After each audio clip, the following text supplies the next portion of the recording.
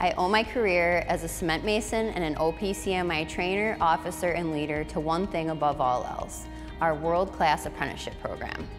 It was tough and demanding, but I learned the technical skills to perform the high-quality work our employers and my OPCMIA brothers and sisters count on. And I learned how to work safely, protecting my health and that of my coworkers.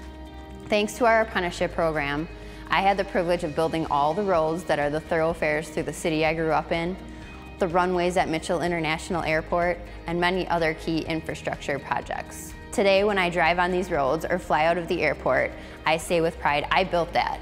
That's what my apprenticeship program did for me. I'm sure it's what your OPCMIA apprenticeship did for you. It also made me want to give back, which is why I became apprenticeship and training coordinator for my local. I was able to fulfill a lifelong dream, to teach and to inspire others with the passion I have for our crafts. But today, our gold standard apprenticeship programs are under threat.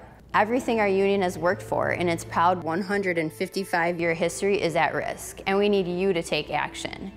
Here's the threat. The White House has proposed a new regulation that could open our profession to what they call industry-recognized apprenticeship programs, or IRAPS. That's just a fancy term for slipshod training on the cheap. It could weaken standards, increase the risk of unsafe work sites and substandard construction, and send our trades on a race to the bottom. We cannot let this new plan cheapen what professional plasters and cement masons stand for. Outstanding safety records and magnificent construction projects built on schedule and on budget that stand the test of time. And guess what? This misguided IRAPS plan is being pushed by a small special interest group that represents only 15,000 anti-union contractors. We must keep IRAPS out of construction. We've come too far to let our government erode our accomplishments. Businesses and unions working together to build cost-effective infrastructure, world-class projects, and a strong economy. This is a no-holds-barred attack on our apprenticeships, our safety, our jobs, our union, and we need you to act now. General President Stepano, our union's leadership, and the entire building trades have succeeded in slowing down implementation of this proposal. But we must step up and build on that momentum.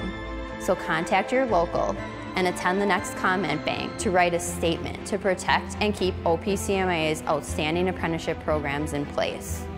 Please act now. The OPCMIA's 155 years of excellence cannot be jeopardized by a short-sighted, thinly veiled proposal that would shortcut training, threaten safety, and weaken construction standards. Please do your part to save our magnificent apprenticeship programs. Thank you.